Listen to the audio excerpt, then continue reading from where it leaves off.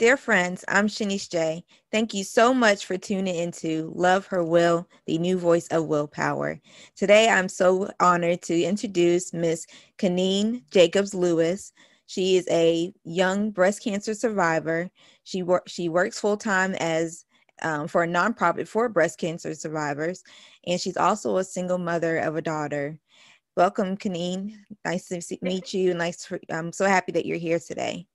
Oh, thank you for having me. It's a pleasure. Thank you. So tell the viewers a little bit about yourself.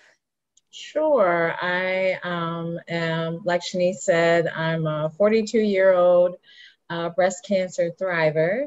I am a single mom, single divorced mom of one daughter who's college age, about to enter her sophomore year. I do work for a nonprofit breast cancer organization to assist those who have been affected by breast cancer. And then I'm also a baddie ambassador for the Breast of Us, the first support group for women of color who have been affected by breast cancer. Wow, that's phenomenal that your advocacy is just phenomenal to be able to not only thrive through what you've been through, but to also turn around and just give back to the other women that are going through breast cancer. That's just phenomenal. Yeah.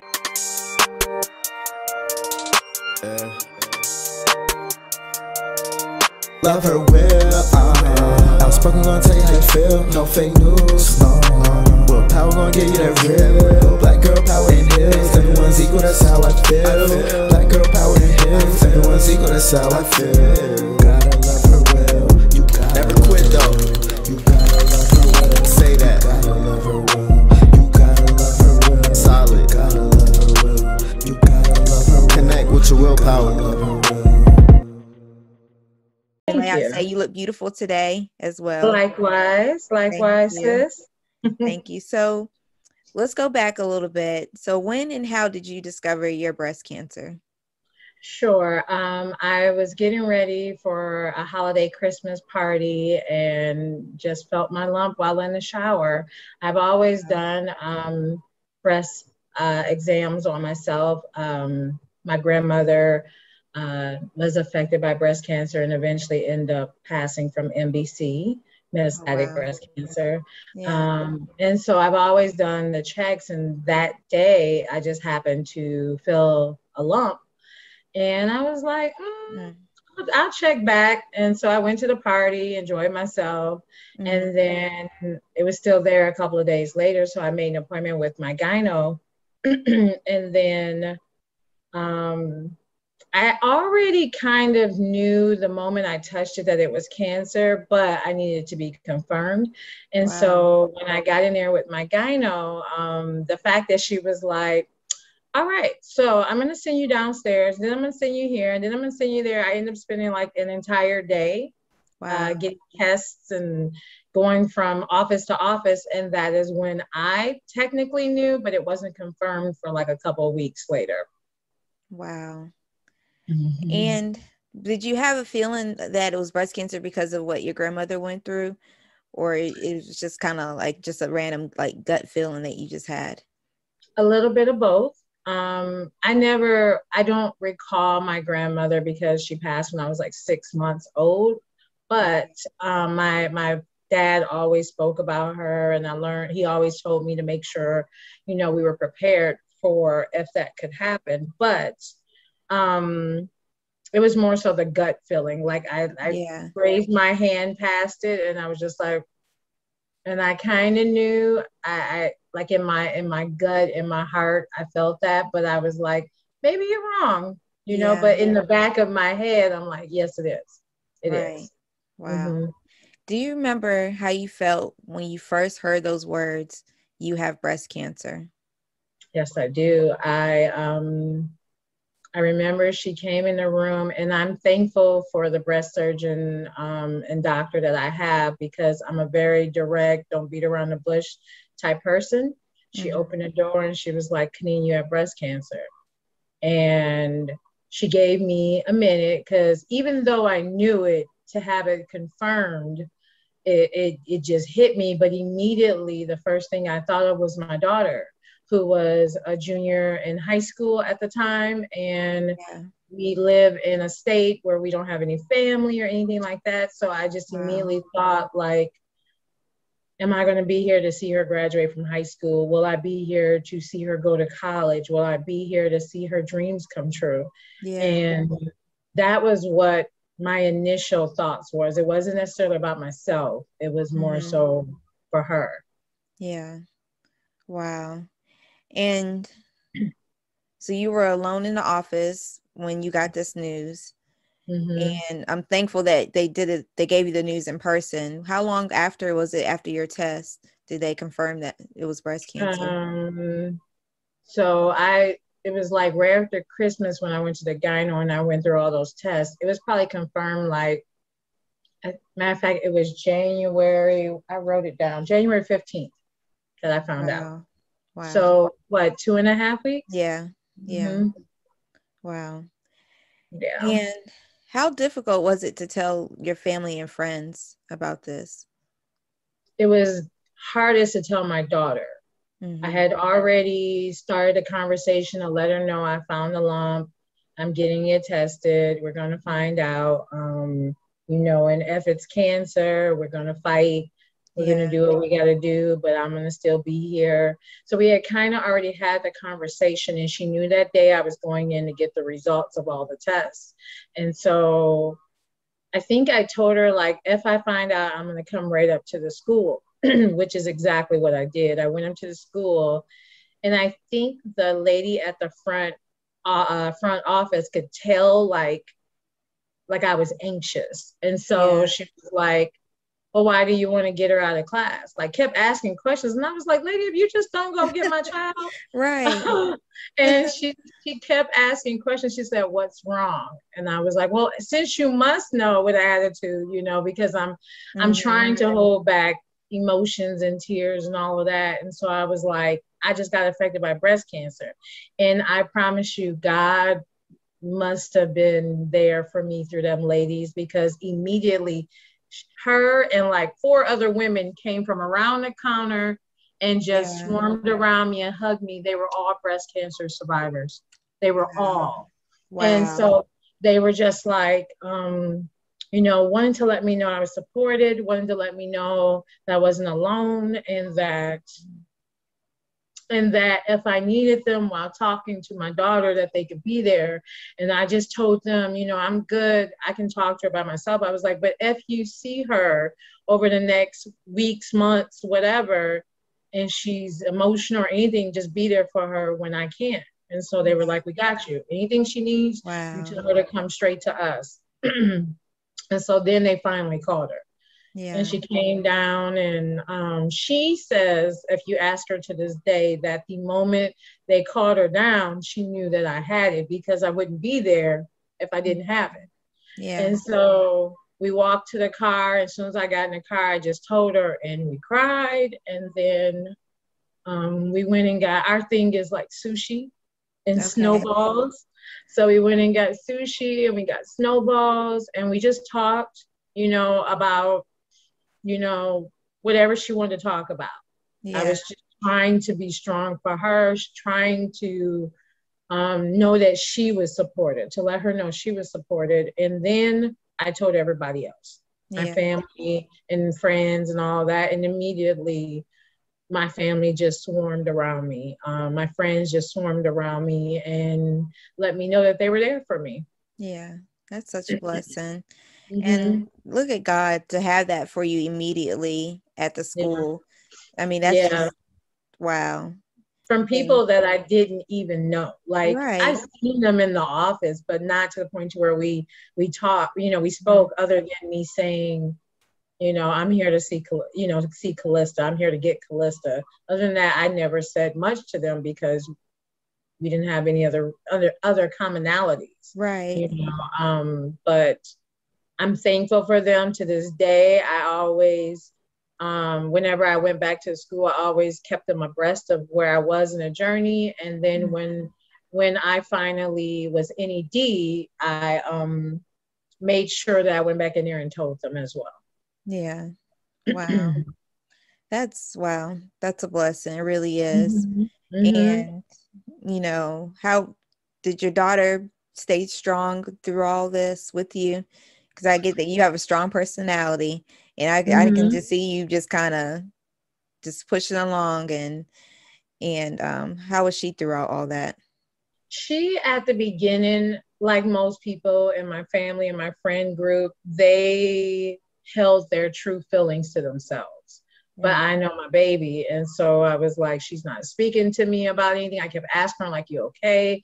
You got yeah, questions, anything. And she was just like, no, and basically just trying to be there for me. And that was basically the reaction that I got from everybody. yeah, No one was really speaking their truth of what they felt, what they were worried right, about, until finally I was just like, I need you guys to be normal. I need you guys to yeah, talk to me about what you're thinking about, so that I can let you know what's going on.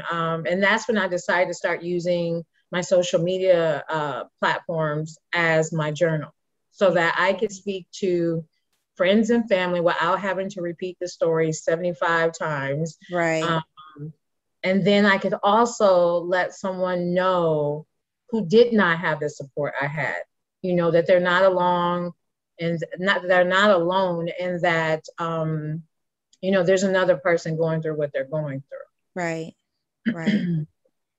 And, that's so brave of you to, you know, not be so private about what you were going through, to kind of vocalize what you were feeling, just, Yeah. for other women.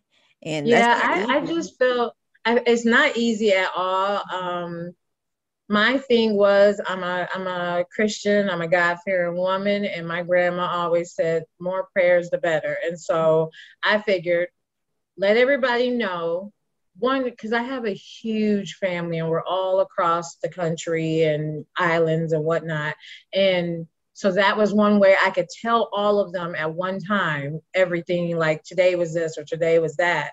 Yeah, But also, it gave me, a way to get my thoughts and my feelings out without um, not necessarily having to worry about, what someone may be thinking or questioning or anything like that. I was just able to just say whatever was going on in my mind at that time. And it right, usually was a distraction from like sitting in the waiting room before you had surgery or sitting in the waiting room before you go have chemo or radiation. It was a distraction because I could write while I was sitting there waiting.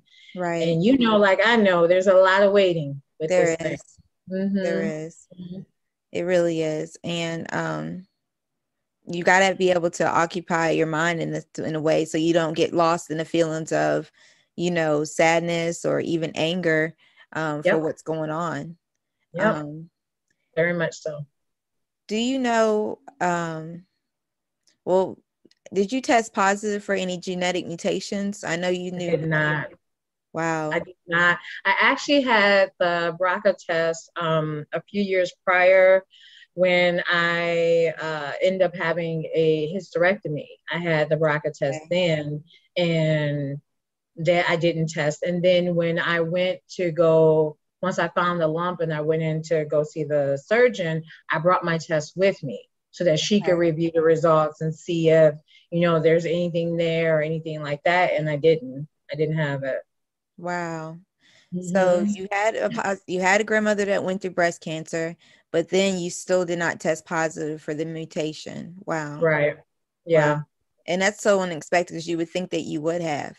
exactly. And I find now that I'm in this community that tends to be the result of a lot of people, that they don't have any of the genes, even though they had a familial history of it. Yeah. They didn't have it. Wow. And what stage were you?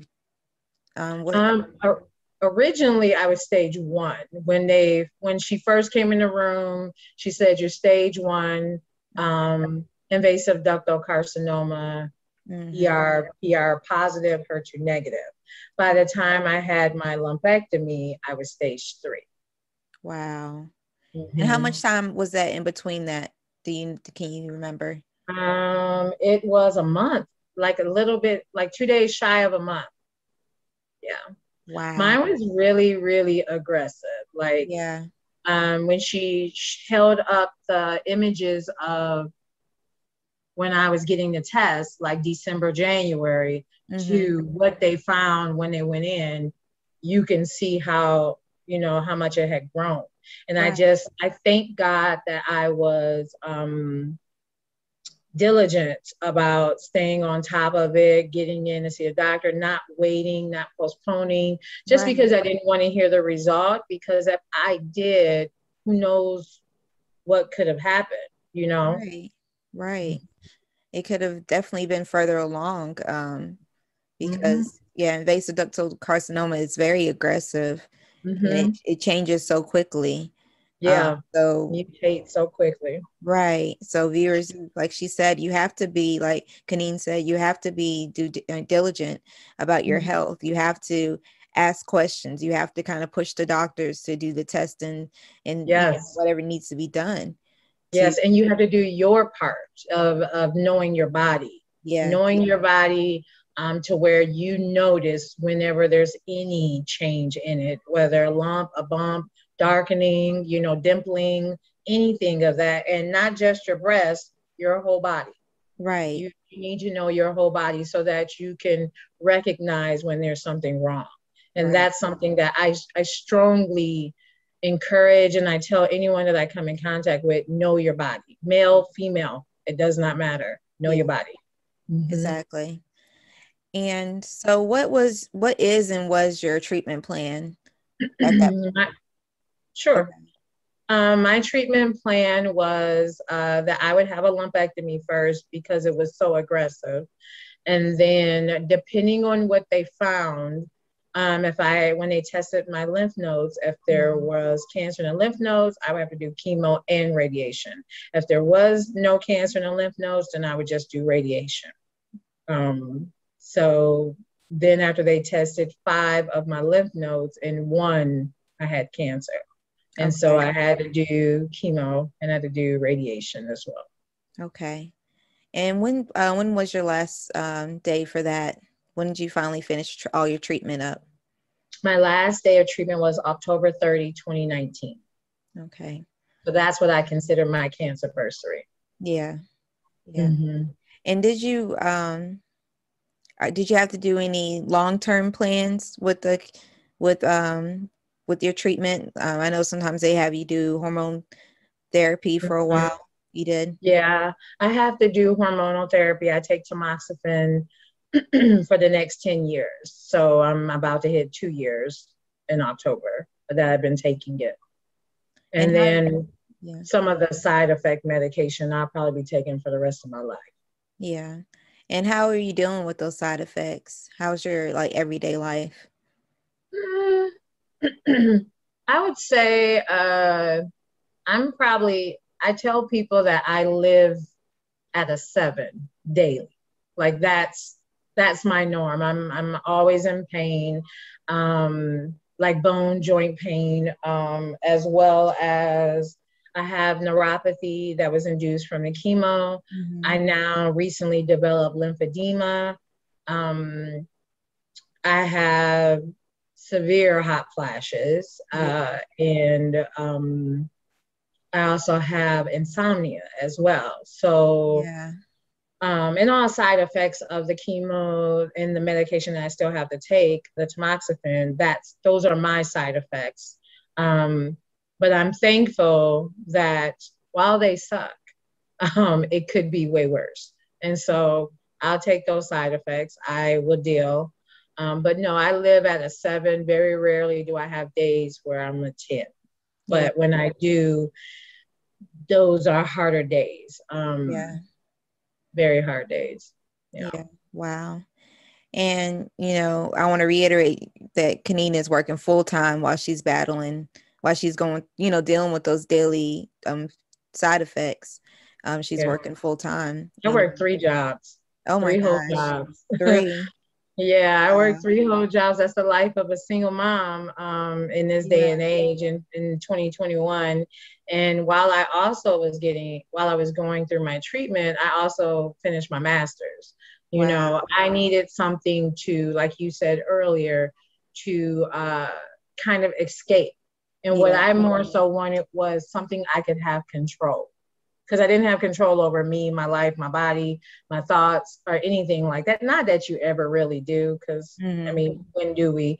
But in my head, I was like, I need to have control over something. So let me finish my master's, or start my master's and finish it. And so that's what I did. Wow. You know, but I did not, through my journey, I did not work all 3 jobs. I worked one, and then I picked up the second one, and then I picked back up the third one. Okay. So, but yeah, I worked 3 jobs. Wow. Yeah. Wow. And, you know, sometimes most breast cancer survivors, we're not only going through breast cancer, we have other things in our lives that we're going through, just like you're a breast cancer thriver as a single mom. And I can't even imagine, you know, how that was, just being able to balance everything, you know, emotionally. I mean, what were some of the emotions that you had while you were going through treatment? And it was horrible, because you don't want, and it was not just with my child, but with anyone that cared about me, I did not want them to worry. So I didn't share always what I was thinking, what I was feeling, whatever. I just did not share it. And so it was lots of times that I cried silently at night, or in the shower, or in the car, or, you know, just masking it basically. And then for me, I felt like after a while, I just pushed it to the back of my mind. I'm definitely a compartmentalizer. And so I put it in a box and put it to the back of my head. However, once I was NED, October 30, 2019, all of the emotional stuff started to rush to the forefront. I found myself to be very angry. I found myself to be depressed. You're always worrying about fear of reoccurrence, anxiety about scans that are coming, because at that time I was getting them every 3 months. And then COVID came. And that on top of it, trying to keep my child encouraged, because this was her senior year in school. So prom is canceled. Graduation was on the verge of being canceled. It was just postponed for months. My family can't come and see me because of the fact of COVID. It was really hard. There was a lot of isolation with that. So then when you're going to appointments and things like that, when normally you may see some of your oncology or radiation friends in a waiting room, now it's just you. There's nobody else there, because they were literally like timing us out to where we were never in there together. And so it was very isolating, and which is what made me start looking for a support group, which is how I found For the Breast of Us. Because prior to that, I was not trying to have or to be involved in a support group, because I couldn't. I talked to a lady one time in oncology waiting room, and she just started telling me her story and how she had been diagnosed one time and had 4 reoccurrences. Oh, wow. And she said she was in her 4th one, and she said, every time I get diagnosed, I lose 20% of myself. So I'm sitting there and I'm like, so you have none of yourself, none of your original self. And this was like week 2 of chemo for me. So I went into chemo and I was just bawling, because I'm like, this is going to be me, I'm never, just all of the thoughts or whatever. And so after that, I was like, I'm not doing support group, because it's taking everything to hold myself together. So I can't take anybody's story right now. So as soon as I got to the point to where I noticed that I was having the anger and the depression, like I was severely depressed, I sought out the support group, which I found For the Breast of Us. And then I got a therapist, a trauma therapist that specialized in people with lifelong illnesses, PTSD, things like that. And so with both of those, I sit here before you. By the grace of God in those Yeah. two, that is how I'm still here, because Wow. I was going to lose it easily. Yeah. Mm-hmm. Wow. And during all this, what is something new that you discovered about yourself? I discovered that I have a little head and that I can be okay bald. But more seriously, I discovered that it's okay to feel your feelings. Mm-hmm. It is okay to allow your village to be there for you, because I have always been the type of person to where I make it happen for myself. I'm not going to ask. I'm not really going to allow people to help me. Like, if you were really trying to help me, you basically had to force it on me prior to cancer. Mm-hmm. And I learned that, you never realize how strong you are until you have no other choice but to be strong. Like, I've heard that quote or that phrase before, but it really, really resonated with me. But like so many of us thrivers, NBCers, previvers, survivors, however you want to call yourself, we say we didn't have a choice. You don't have any choice but Right. to, to be strong. Yeah. Because people are always like, you're so strong, you're so this. And I'm like, am I? Because if you was battling this, wouldn't you be strong? Yeah. I think all the things that I've dealt with throughout my life, when it came time to push through, fight through, survive through, you have to be strong. And I've been Yeah. doing that my entire life, like all 42 years. I could chronologically point out the times that I had no choice but to be strong. Right. But it's okay to be both, to feel your feelings and be Yeah. sad and be strong. They can Yeah. happen simultaneously. And I did not, prior to having to have that, did I realize that it was okay. That I can say I'm angry and I'm pissed, but also be very thankful and blessed that I'm still here. Right. Um, those are the things that I would say I've learned about myself. Yeah. Wow. And like you said, when you're not given any other choice, I mean, it's like push through or die. Exactly. In saying that, like, if you decide you don't want to push through, that is okay. That's true. I sincerely feel that. And if you decide you don't want to take the route that they're laid out for you, and that is your choice, that is your right, that is okay. That's Nobody knows what you're feeling, not just physically, but mentally, what you're feeling and what you can take and what you can handle. Like, there were times throughout this journey where I was like, I cannot do this anymore. Yeah. And I'm talking to God, and I'm talking to myself, and I'm talking to like my nurses and the doctors, and they definitely had to put the mirror up to me to show me, like, you've been doing this. Yeah. You have been doing this. Like, give yourself grace, give yourself credit, give yourself the praise that you deserve, because you're doing it.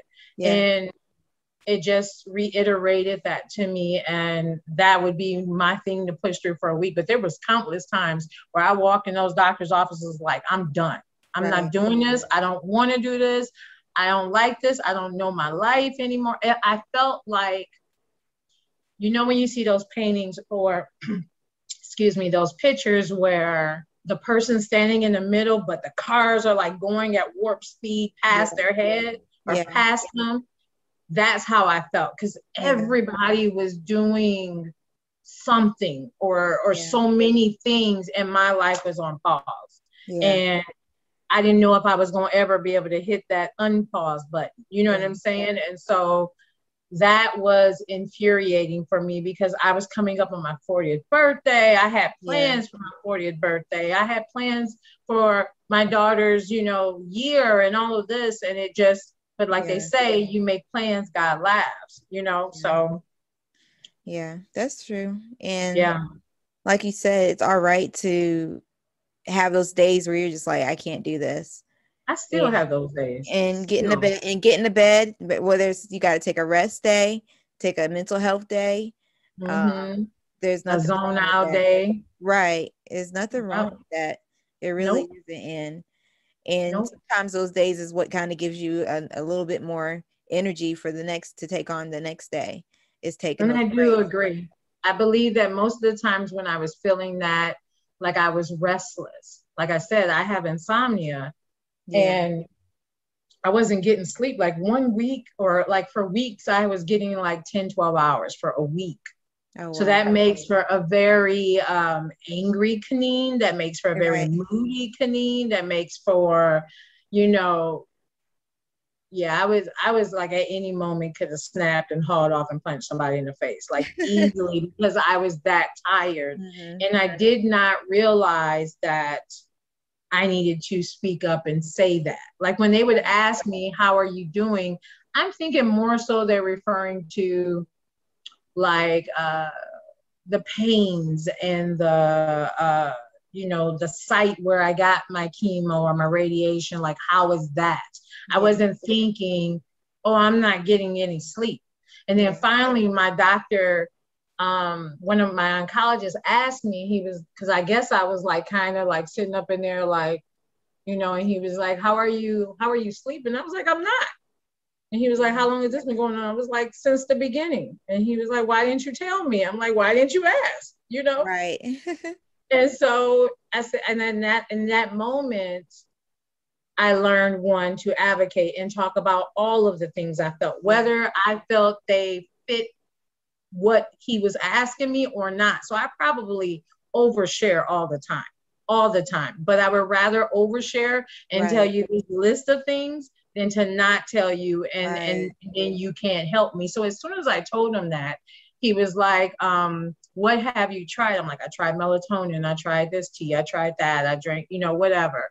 And he's like, okay, so we probably need to go to a prescription medication. I'm like, I'm ready, whatever you got. And so we finally found one that worked for me. And now, while I still have restless sleep, meaning I can fall asleep, but I get up and down throughout the night. Yeah. I still have a better sleep Yeah. than I was having, for sure. Yeah. And like you said, you have to overshare with the doctors, because a lot of times they may not mention things, and you might think, okay, I'm supposed to be going through this, or is Yeah. this supposed to be happening to me? Because, and then we think like that, and then we don't think to say, hey, this is going on with me. And Exactly. yeah, so you have to just go ahead and just overshare, say, hey, the doc, this is what's going on. And then you come to find out, well, they're like, oh, I can help you with that. So Exactly. And I think it's also realizing that, one, this man sees countless people who are going through the same thing I'm going through. He can't remember everything all the time. So give them grace at the same time. They're human. right. They got their own stuff going on in their personal lives, all of that. And so I'm thankful for my cancer team. I had an amazing cancer team. I still do. And once I started oversharing, that has just helped me a lot. And it's a part of advocating for yourself. It is. You have to do that, It is. At any point during your journey, did you ever disagree with your doctors at any point? I disagreed. Like I was trying to get them to explain to me how they came up with the length of time that I had to do stuff. Like where is this chart where it says that if she fits in this bracket, she does it for this long? And so I constantly challenged that to where, because I'm a person that I need to know the why and how and when, and I need to know all of it for me to agree, or because I'm stubborn. I'm bossy. I'm like, I know these things about me. So you want me to get on your side, then you're going to need to give me all the details. And so once my doctor realized that I'm like that, he was like, okay, so now when he comes in, he has all types of paperwork and all this stuff to like, okay, so this is this. Let me tell you why this is, because I did chemo for 8 months almost. Yeah, I did chemo for almost 8 months, and then I did radiation for 2.5 months. you know. That's a long time. And my sessions, like for radiation, was longer than everybody else, because you get to talking in the room, and they're like, yeah, my sessions are like 20 minutes. I'm like, I'm here for like 45 minutes in there, like actually in there. And nobody else was doing that. But then again, me asking the questions, they explained to me, well, since yours was so aggressive, we're taking a little longer time to treat the area so that we can try to, decrease your chances as much as possible. So I'm like, oh, well, if you would have said that from the beginning, I would shut up, but right. And that's so cool that they adapted to you, and he didn't like say, well, you're doing this because I said so, or this is just that would never work. That would never work with me at all. I would have said, one, can you note my chart that you just said that to me? Right. And then two, this is the last time I'm coming to you. Because right. we have to remember that we are paying these people for a service.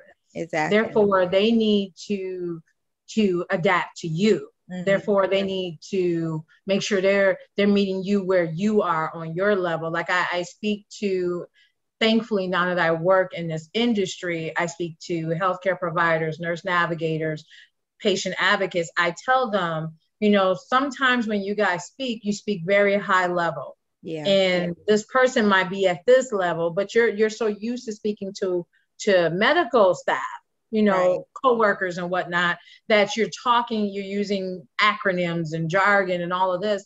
You got to find out where your patient is and come down to their level, or go up to their level, wherever they are.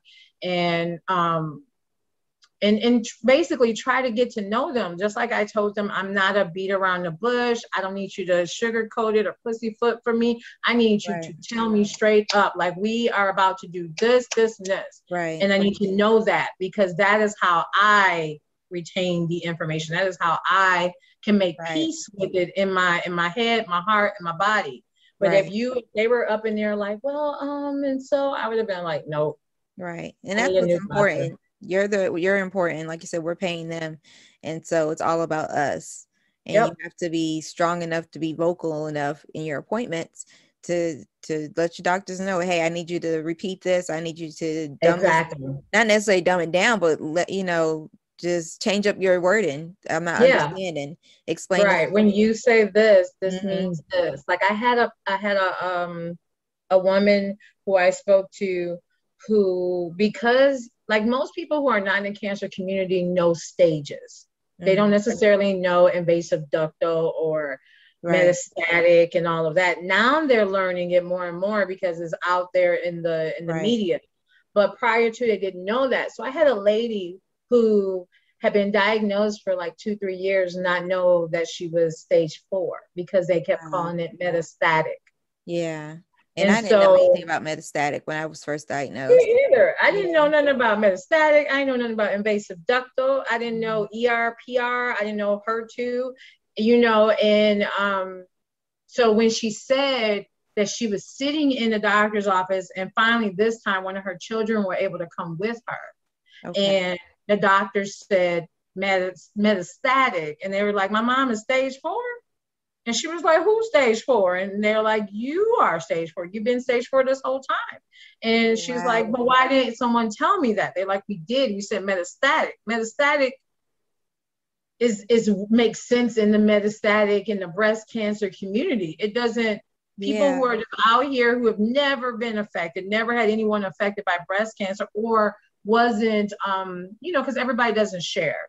And maybe they didn't know that person was metastatic, or whatever, but she didn't know. And so it was a huge gut punch to her to find out that she was stage 4, and stage 4 and metastatic were the same. And that, this is where she was. Like, I'm telling you, she got severely depressed because of that. But prior to that appointment, she knew she had cancer, but she thought that she was like, I guess like a 0 or something like that. Like, I don't know what she thought, or it wasn't anything that she needed to worry about. Now she knows that it has spread. To different areas of her body. And I just felt so sad for her, because it's not her fault she didn't know those words Right. or those Right. acronyms or anything like that, and that's where it is the doctors, the medical staff who needs to be cognizant. They need to probe. They need Mm-hmm. to, so do you understand what we're saying? Talk Exactly. to them like you would talk to your mother, your sister, your kid, Right. whatever, your wife. If Right. your wife is sitting there giving you a dead in headlights eyeballs, then that may mean that she's not getting it. Or if she's just like, Right. oh, okay. It's like, no, no, no. Did you just hear what I just said? Yeah. They need to take that time. And again, this is another thing I appreciate about my cancer team, because I never felt like, how some doctor's offices you go in and it's like, all right, let me get this 10 minutes and I'm going to the next room. Like, Yeah. that's how it feels like you were Yeah. just Those rushed. a long line in all of their appointments throughout the day. Right. My doctors are actually like, they come in, pull up the chair and like, let's talk. Let's make Yeah. sure you're good. And however long, and I come in with a list. I'm that girl. I come in with questions. I come in with things that I found in a book or that you mentioned, somebody else mentioned, and I'm going to ask it, and I'm going to keep asking questions until I understand. Right. So everybody doesn't know that. I just think about the lady who speaks another language and English is not her primary, and didn't know that she needed to bring an interpreter with her. Right. Right. Or the lady who never graduated, high school or middle school, or, the lady who is dealing with some other stuff, so she Right. can barely even hardly take in what you're saying. Right. And then just the women going through it during COVID who haven't had a chance to bring somebody with them to their appointments to help them take notes or Exactly. anything like Or that. low to no insurance, Yeah. Yeah. or dealing with someone who is not uh, good with dealing with people who are of different races and ethnicities, and Right. so they're treating you and they're half giving you the same service that they would give to someone else because you're Black, you're Hispanic, you're Indian, you're whatever, or you're LGBTQ or something like that.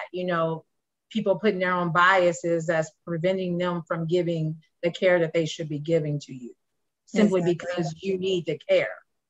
So, Yeah. Um, did you ever, oh, that's not what I was about to ask. I already asked that question. That's why I write things down. that's good. So we know that cancer can affect our self-esteem in many ways. What gave you a boost of confidence during chemotherapy to continue to fight and complete your treatments? I would say I didn't have the Okay. confidence. I'm just starting to a little now, Okay.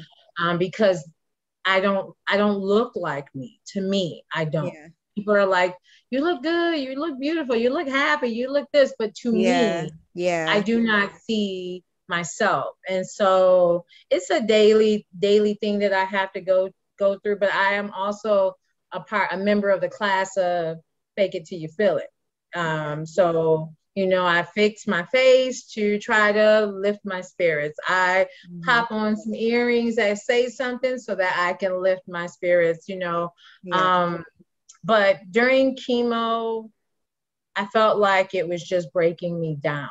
Like level by level by level by level. I lost my eyebrows, I lost my eyelashes, I lost my Yeah. hair, I gained weight because I had so much steroids while I was getting my Right. chemo. Right. The hot flashes. So now I'm a sweaty Yeah. fat mess, or whatever. The fact that my body just does not feel like my body anymore, Yeah. even though overall I still look a lot the same. I do not to me. To Yeah. me, I just do not see myself. And therapy, friends, and just giving myself grace is allowing me to kind of get there. But I would Yeah. definitely not say that I have the same confidence I had prior to. No Yeah. way. Because I'm bigger than I've ever been in my life. I am bald. I just Yeah. realized that my hair will not fully grow back in. I tried to let it grow for almost a year and I basically had a moon, like a U, and a Yeah. little bit at the front, but it would not connect and fell in. And so that that affected a little bit, because just like your hair, I miss my braids. I miss my Yeah. braids. I used to live in braids. I had an afro, I had a curly afro, and Yeah. now I don't have that anymore. And the fact that I don't have eyebrows Yeah. and my eyelashes have just started to try to come back. And Yeah. um, it's just a lot that does not look like me. Like the Right. fact that I'm even, if I wasn't having these hot flashes, these arms would not be out. Lymphedema is affecting this arm. Yeah. It's just, it's thing after thing after Swelling. thing. Yeah. Yeah. And so, I And mean, I'm yeah. trying, you Yeah. know, And thank you for being so honest. no And the problem. key thing you said, we don't look like ourselves and we don't feel like ourselves. Yeah, I might look good to you. And when people say that, oh, you look good for what you're going through, type of thing, I guess they have in their image in their mind about what cancer Mm-hmm. looks like. Cancer Mm-hmm. may look like, okay, bald and frail, like you Yeah. don't have any weight on you, or you're sickly in the bed all the time. And I Mm-hmm. think they have that kind of image in their mind. So when they're like, oh, you look Yeah. good, you look good, you look good. Thank you for the compliment, but I don't feel like myself. Like No, not at I've all. put on Not so at much, all. put on, 40 plus pounds weight. I've put on 40 pounds since I've been sick. Yeah. We don't feel like ourselves. We don't feel as confident. It It's a it's, lot, and it's it's a just lot. like boom, boom, boom, boom, boom. It's a Yeah. cycle, and it's a never ending cycle, Yeah. because just when I was like, okay, I'm about to get this gym membership so I can get this body, Hmm. back into shape, I developed lymphedema. So Yeah. now I got to work on learning about lymphedema and what I Yeah. can do with this arm and what I can't do before I can hit the gym like I want to. Because I was definitely going to be doing like some push-ups, some pull-ups, Yeah. all this stuff. And that may not be the best thing for me right now. Yeah. And so it's when people, and I got some mean people who said things to me like, I thought you said you had cancer. Yeah, I do. Wow. Why are you getting so fat?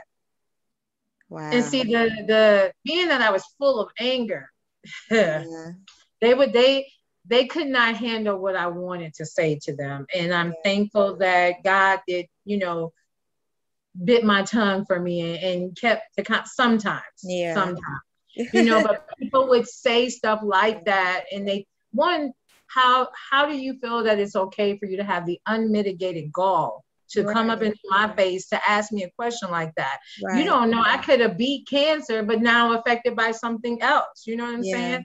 And even if it wasn't, like I tell people, there's not one type of cancer and there's not one type of treatment for cancer. So you may Right. So know many. your aunt who went through it and she lost a gang of weight. That's not my journey. Did you Right. know that I had 8 steroids Yeah. for 8 months? Right. Did you know that the medicine that I had to take for the next 10 years, one of the first side effects is weight gain and Right. fatigue? So Right. trying to battle that while you're trying to work out, and or they're like, you need to stop eating or whatever.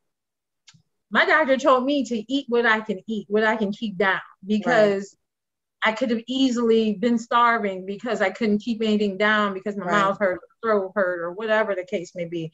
So Right. I have I have shut my mouth a lot, but I made some responses back to those comments, because I Yeah. basically let them know how rude of you. Yeah. You don't know what it took for me to get dressed today. You don't know Yeah. what it took for me to come here today. And so for you to say that to me, you Mm-hmm. should be ashamed of yourself. I pray that you will never walk up to another human being, Right. man or woman, child either, and say anything like that to them, Yeah. That's you awful. know, because you would be real if you only knew the things that I was thinking about you and how you look and how Right. you coming up in here. And if I Right. said those things to you, how would you feel? Mm-hmm. But people step on you to make themselves feel good. Right. And so they thought that they can step on me. And that's Yeah. one thing I'm not going to let anybody do. And it's not more so for myself.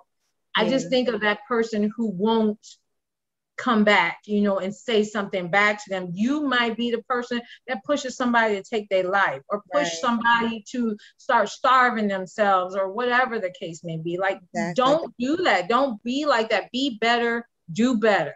Don't treat people like that. And I'll be damned if you're going to treat me like that. I can treat me like that. Like, Keneene, you fat is all get out, but you're not going to say that to me. You're not going to tell me that.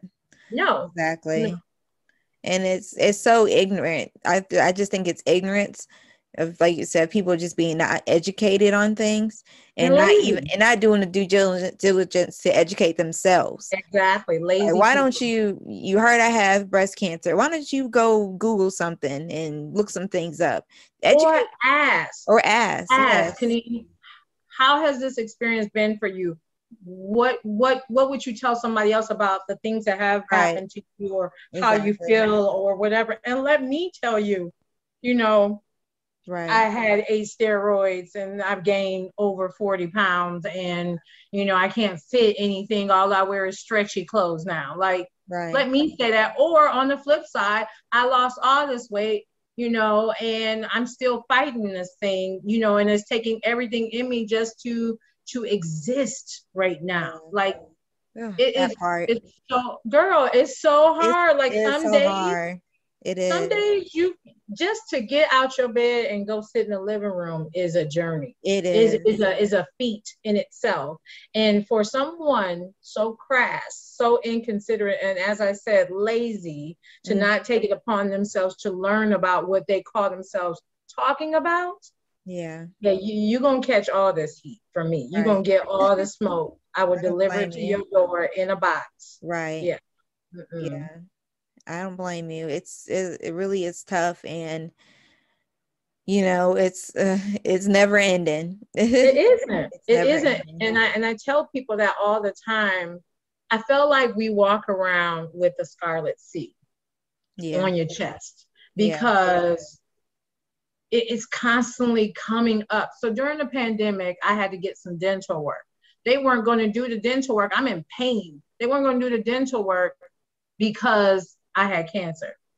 And they're scared, you know, because of COVID and because I had cancer and I'm immune compromised and all of this. But I'm like, I need you to make this pain go away. Like, my doctor gave you a note. Here it is. It's okay to give her a treat, you know, like, do this or whatever. I had to fight to get it. I ended up having to go to a different dental office, you know, or my job, they started offering, you know, like Aflac.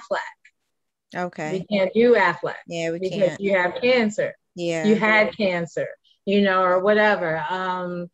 Life insurance policies. Like, if you can find one that will allow us, it's very expensive. You know, because of the financial aspect of breast cancer, I had to file bankruptcy. I'm very vocal about that because the world needs to know how it can really affect you. So far beyond this body, you know, to where in turn that affected me when it came time for my daughter to go to school, to apply for loans and things like that. You know, it's a cycle. And it's continuing to punch me in the throat. And I basically am trying to come with terms that this is how it's going to be. Because of the ignorance, because of the lack of knowledge that the world has, that when they're creating these different things, they're not taking into context these people who've been affected by these lifelong illnesses, MS, cancer, lupus, you know, whatever, all these other ones. We should be put into like a different bracket. And now abide by these rules for us, or they have these things for us. It's ridiculous. And so, I get on my soapbox about that. It's okay. It's all right. It's true. Not just because you're diagnosed, it depends on where you live, what state. You may not qualify for Medicaid. You may not qualify for disability, and it just all depends. And especially, I didn't qualify for any of it. And you basically have to be broke and homeless before they give you anything. They don't want you making anything. They told me I made what she told me, I made $2,000 more like more than whatever that Yeah. top line of it is. And I'm like, but you're going off my taxes from last year. Right. This has nothing to do with the fact that I'm not working all three of these jobs at this time. Right. Or even if I am working it, COVID has affected these jobs. I might not be getting as much Right. time or whatever. It's so many factors. But then on the flip side, because of COVID, excuse me, so many other people are needing help. So now the line has gone down. Yeah. Therefore, I'm never, it's just a thing. Yeah. Yeah, it is. It's like you said, it's just a thing. Sure. So, Yeah. what do you think has been the toughest battle during all this long journey you've had with breast cancer?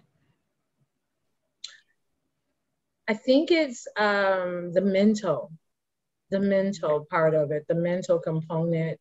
I definitely feel that the moment they sit down and talk with you and tell you got breast cancer and to come up with a cancer journey, mental health should be a part of that. Telling Yeah. you, we have these lists of trauma or oncology therapists or psychologists or psychiatrists. And that day, you should be speaking to someone. Yeah. That day, a therapist should probably be entering a room with the doctor to be there to help you just wrap your mental around, so then you can hear the medical and hear the plans and all of that, because it's so much. And I just think about, like you said, I was in there by myself. And then it was just like, okay, so here are your appointments. This is what you need to do, over the next couple of weeks. And then we'll go from there. And Yeah. then I just go walk out to my car. Being that I was so, like so many thoughts were going through my head. Like I do not technically recall driving from the doctor's office at the hospital to my daughter's school. I got there, but Yeah. like remembering, so I could have easily crashed into Yeah. stuff, killed somebody, whatever. And I just felt like it should have been somebody like, we're going to keep you here. Like when they dilate your eyes and you Right. get your eyes, or, a test or something like that. We're going to keep you here for a period of time until you really feel like you can drive. Or Right. we're going to have this, our little service drop you off at home, and then you can come back and get your car, or whatever the case may be. Let Mhm. us call someone to come up here to be with you, or something. Right. It should be something, It but should it be should something like definitely that. be a therapist. And you should be told, we recommend that you get a therapist. At the same time, they're telling you we assigned you a chemo oncologist, a radiation oncologist, a surgeon. That person should be right in line with that. And I would even go so far as to say, the moment that they determine that you're going to have to get chemo or radiation, you should be assigned a physical therapist. Because had I not, again, overshared, Mm-hmm. I would have never known what I was feeling in my arm was lymphedema. Yeah. And I speak to my physical therapist, who is awesome. She was like, and she's a breast cancer survivor. Like, it's crazy. Oh, But anywho, she says that she tells every surgeon, oncologist, that they should send their people to a physical therapist the moment that they determine that they should have chemo and radiation. She said, because so many things can happen, yeah. and she could have told me things that maybe could have helped me prevent this from happening, Right. Right. or if you start to feel this is what people describe it as, so that I'm aware. So the moment I felt that, I can be like, okay, I think I got lymphedema. I need you to look at this, or whatever, Yeah. and then I was even told, like us who have had chemo and radiation on the left side, that you should probably be seeing a cardiologist, to look Oh, at your heart. And they yeah. said every year you should be doing this. Again, these are things that should be said. These Right. are people who should have been in the room, like, okay, Keneene, this is your cancer team. You have a breast surgeon, you have a chemo oncologist, you have a radiation oncologist, you have a mental health therapist, you have a physical therapist, and you have a cardiologist. Right. And we are all going to work together to help you come out of this thing as best as you can, or help you live with this thing as best as you can. You know, Exactly. it should have been that. And so when I speak to any doctors now who are involved in giving treatment to people affected by breast cancer, that is what I say to them. Y'all need to step your game up and do better by your patients and setting them up for success, setting them up with true expectations of things that could happen. Like, your hair may never grow back. You may develop lymphedema. You may develop neuropathy. I didn't know what was going on. I was like, my fingers and my arm, because my neuropathy, when it first started, it was like all the way up. It's scary. Yeah. It is. And I'm like, my toes are tingling and all of this. And they were like, oh, you have neuropathy. Yeah, that's one of the signs. Okay, I need y'all to give me the list. Right. Whatever list this is, give me the list Right. of the things I need to be looking for so that I will know, because I'm up at night with insomnia, which I didn't know was a side effect, trying to figure out why my fingers are tingling, you know? Right. But if I would have known that, just think of the stress and the stuff that I could have avoided. Like, oh, Keneene, that's probably neuropathy. When you go see the doctor tomorrow, tell him about it, you know, or whatever. But yeah, again, soapbox. Yeah. Soapbox. Yeah. And what do you think was been the biggest help for you that can help the next breast cancer thriver? I would say it's a toss-up between the village, allowing your village to be there for you however you need, and being honest and direct about what you need or don't need from them. And then I would say boundaries, learning to set those boundaries and to stick to them. You know, when you don't feel like being bothered, you know, just because someone's like, hey, we had plans to go out to dinner, you know, you didn't know today you was going to feel like crap. Yeah. You don't have to give into it because you don't want to hurt this person or make this person not feel good or whatever. No. And I don't have to explain to you why. It's just, no, I'm not coming today. No, I'm not going to make it. No, I don't want to go. No, I don't want to do that. That is an answer. No is an answer. It's a complete answer. But I would say those are probably the two things that I feel that people should know, along with the advocating and the therapist and stuff. Yeah. Good. I could definitely agree with all of that. Like I said, you gotta be your own advocate, talk to your doctors, allow people to help you, and also be vocal enough to say, hey, I don't need anything at this time, or no, like you said, is an answer. Sometimes we can feel like we have to over explain as to why we can't make it, or as to why we're feeling the way that we're feeling. And a lot of times we don't even have a reason. It's just you don't even side know. effects. You don't know. Like, you sitting there like, I don't know why I've been crying all day. Yeah, I just feel like this. Yeah. Yep. And you're okay. Feel those feelings. And when I say no, that's just what it is. You know, and if I choose to discuss it with you, fine. If I don't want to, I need you to be okay with that. I need you to just move on with your life. Right. You know? Right. So define the meaning of willpower to you, and when was the moment you would say that willpower activated in your life?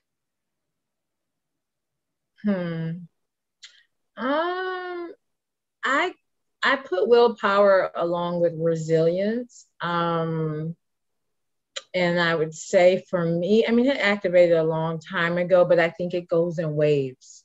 Yeah. I think you go like a roller coaster, up and down. But in regards to this, it was after I shed those tears when she first told me you have breast cancer. I cried, and then I was like, all right, so what do we got to do? And I pulled out my phone so I could record her. And because I was like, I need to be here for my child. I need to be here. So what do we have to do? Yeah. And that was my focus. That was what kept me majority of the time moving forward. It was for Callista. It was definitely for Callista. Yeah. Mm-hmm. And I like you said, does come in waves. You know, I may have willpower today to get out of bed, but then tomorrow I may not have it, you know, like, You may just have enough willpower to sit up in the bed tomorrow. right. That Exactly. may just be where you are, and that's okay. Yeah. That's okay. Yeah. Feel your feelings. Feel how you feel. Right. Is there anything else you like to add that you like to share with the next thriver that you didn't get to say? I would definitely say to women of color who have been affected by breast cancer that we out here, there's a group of us, you got sisters waiting to meet you, waiting to be there to Yes. share their experience, waiting to be there to lift you up, waiting to be there to laugh, cry, scream, yell with you. um, and you can definitely find that at For the Breast of Us. They're on Instagram, they're on Facebook, and we have our website. And then I would also say, through the organization I work for, Living Beyond Breast Cancer, there are so much information there. They've done the work to make it available for us, in that we should definitely utilize it, as well as the programs that are offered for people who have been affected, from the financial assistance, to the peer-to-peer breast cancer helpline, to the Reading for Reassurance, which is for parents who've been affected by breast cancer who don't know how to have that conversation. It provides books for them so that they can get the words, find the ways to speak to your child at the level that they are, at the age that they are, so that it's appropriate enough to explain to them what they're seeing mom or dad go through, but also keeping it within bounds for them, you know. Wow. I just think that there's some amazing resources out there. You're creating an amazing resource with Thank this you. podcast, you know, to where someone who's just affected, who's listening, you know, find out, again, I'm not alone. Two, you know, this was this lady's journey. That may be my journey, or my journey may be different. But the thing that bounds us all, we are all members of of a club that we never tried to join. And Yeah. we're sisters. I tell people every day, all day in my job, you know, when they call me, like a lady called me yesterday and she's like, I just got diagnosed yesterday. Wow. And I can hear in her voice, you know, just I could just immediately the thoughts that are coming through her head, the feelings and all of that. And I just said to her, sis, you're not alone. We are here. You know, we are here for you however you need us to be here. I need you to know that there are resources. I need you to know that there are people. You know, if this is not the time that you want people, that's fine. When you're ready, we here. You Yeah. know, if you need resources, let me know. I will connect you with whatever I have, you know, at my disposal. You know, just know that you're not alone. And I will say, for me, at times I felt that. So that is like my mission, especially as a woman of color, to not be able to look online and see a picture of what my breast could look like after lumpectomy or chemo or radiation, Yeah. you know, or bald and all of this. And that has been my mission, to one, let people know they're not alone. And then working with For the Breast of Us, create and put those pictures out there for women of color to know there's a whole bunch of us. Yeah. There's a There whole is. bunch of us, and we have so much to share with you. And if you need pictures, so you can get an idea of what it looks like on melanated breast, you know, or, you know, the scars and all of that stuff. Yeah. We got them. And so between your podcast, For the Breast of Us, Living Beyond Breast Cancer, and all these other organizations out there, Right. there's people. So Yeah. I think they need to know that's the thing. There's a community, and it's not just for talk, for play. It's a community for real. If you want them, they're out there. Right. That's right. Thank you so much, Keneene, for being on here. I appreciate you, your words of wisdom, and just being able to share your story. It's not easy to talk about the things that we feel during this time. And I just appreciate you taking the time to do that with me. And No problem. Thank you for having me. Sincerely, I truly appreciate it. Thank you for giving another Black woman a space on your platform. I truly appreciate it. yes. And thank you everyone for watching. Make sure that you share, you like, comment, and be encouraged. Love her Yeah. well. Bye-bye. Bye.